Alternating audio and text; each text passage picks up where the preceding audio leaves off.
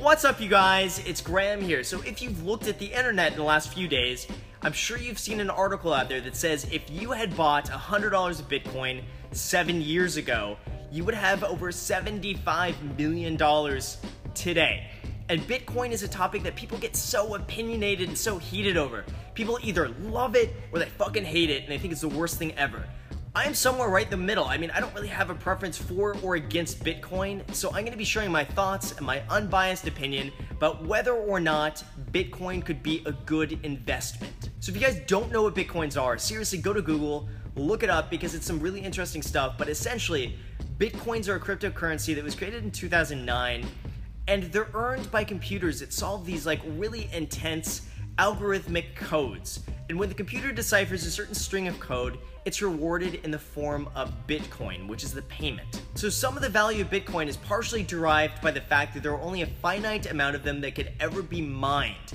Essentially, there are 21 million Bitcoins out there, and once they're all mined, they're all gone. And that's very similar to the US dollar, by the way, when it was backed by the gold standard, because there's only a certain amount of gold that can be mined from the earth. So what I find pretty interesting too about Bitcoins is that the more Bitcoins you mine, the harder it becomes to mine the next ones. Essentially, the codes just get longer and more intense for computers to solve, which means it becomes a lot more time consuming and labor intensive to mine more Bitcoins. So the first million Bitcoins out there going to be easier than the next million Bitcoins, which are going to be easier than the next million Bitcoins. So the more Bitcoins that are in existence means the algorithms become progressively harder and harder to solve, which means it just becomes way more labor intensive to mine more Bitcoins. And the harder it becomes and the more labor intensive it becomes, the more people have to charge for the value of the Bitcoin because the more time they spent on it. Okay, so we get all of that, but does Bitcoin actually have any like real value? And my answer is somewhat like a yes and somewhat a no. Somewhat a yes because people put their real time and their real resources and money into mining Bitcoins because they can ask for such a value where it makes sense. If people are spending a lot of time and a lot of money mining for these things, they need some sort of return on investment. If these Bitcoins were selling at 3 cents a Bitcoin, it wouldn't make sense for any of these mining facilities to ever be in existence. However, if it's trading at $1,000, $1,500, $2,000 a Bitcoin, it definitely makes sense for people to invest a lot of time and a lot of resources mining for Bitcoins. So yes, there is some type of value for what people are willing to invest mining for these things. And plus, the more retailers and the more people who are willing to embrace and accept Bitcoin, the higher the price will be because people feel more confident in it.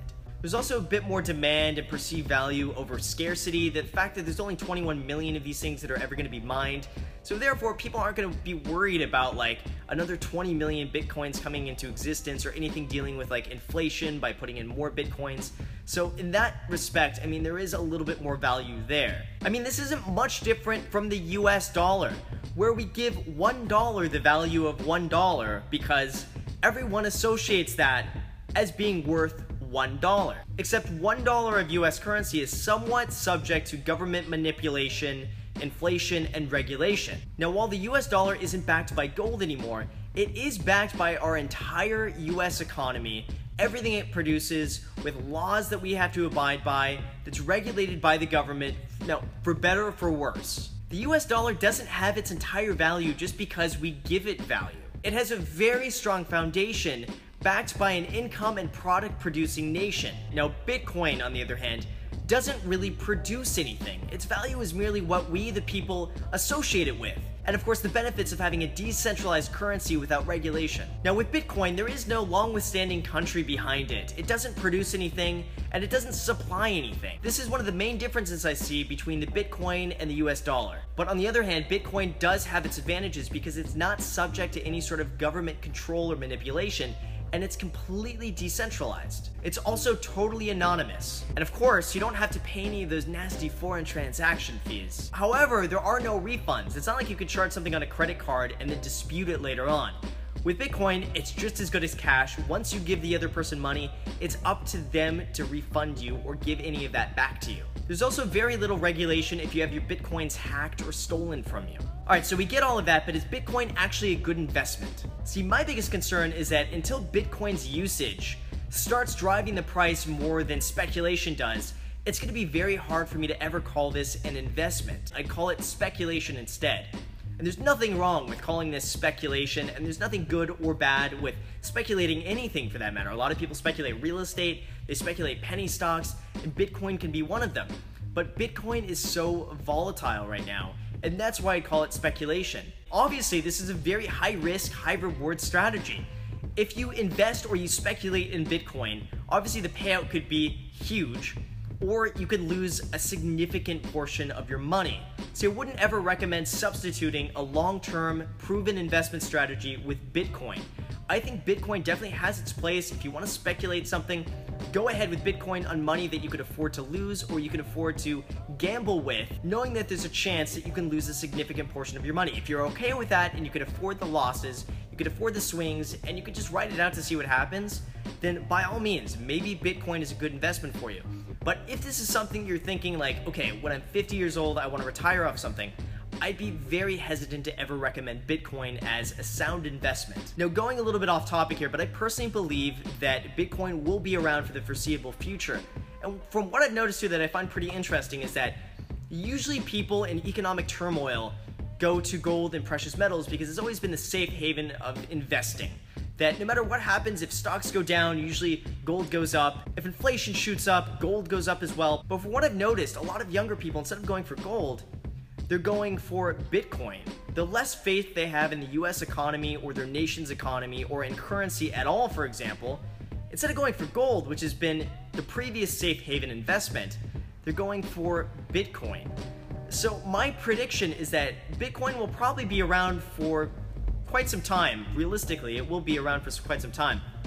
But I see this as almost being something that will eventually, at some point in the future, follow the lines very closely with gold. In that, like I said, if there's any economic turmoil or people are hesitant about the market, people will turn to cryptocurrencies or specifically Bitcoin for their safe haven investment. It'll just be seen as not something to speculate and like triple your money in a week, but it'll be seen as something eventually way down the line of a safe haven for people to put their money. Now, this is wild because I would never do this now. There's no chance in fucking hell I am ever putting my money in Bitcoin as a safe haven investment. I'm talking if this thing is around for like 20 or 30 years from now, if YouTube is even going 20 or 30 years from now, and by that time I would be like 50 something years old plus by the time this is all happening. But like, this is my wild future prediction. If this ever happens, that's what I think it will go to if Bitcoin survives that long. And by that time too, its value will be driven more so by trading than it will be by speculation. And that's the problem with it right now, is that it's being so heavily speculated that I don't see it as a solid investment right now. Like I said, if you're cool with speculating something, Bitcoin could be fun, but don't do it with any money that you can't afford to lose. And Bitcoin should not replace a long-term retirement investing strategy. Bitcoin is exactly that. It's just speculation. So you have to treat it along the same lines as you would any other sort of speculation trading. So as always, you guys, thank you so much for watching. I don't usually touch on topics of like Bitcoin and stuff like that, but I've seen so much media coverage and so many people talking about it lately that I thought I may as well just add my own perspective on it. Now, some of you guys, I'm sure, are way more knowledgeable and opinionated than I am about this, so if you are, comment down below. Let me know your thoughts and your perspectives. I'm totally open to reading everyone's thoughts, and maybe I learned something from it as well. Who knows? So if you haven't already, if you're interested in this channel, click subscribe. I'm going to be releasing a lot more videos coming up. Definitely want to stay tuned with those. Also, feel free to add me on Instagram, add me on Snapchat if you want to stay tuned with that. And that's it, you guys. Thanks for watching, and until next time.